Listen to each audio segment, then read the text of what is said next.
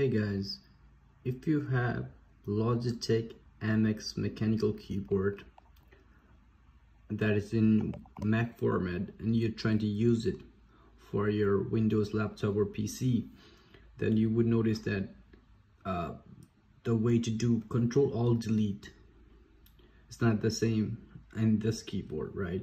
So to do that, first we know that the Alt equivalent in this format is Option button, so Control Option.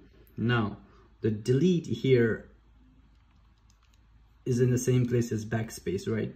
So to actually get the delete, we have to press FN and delete. So we will press 4 keys, Control Option, FN and delete at the same time to do the same thing that Control Alt Delete used to do.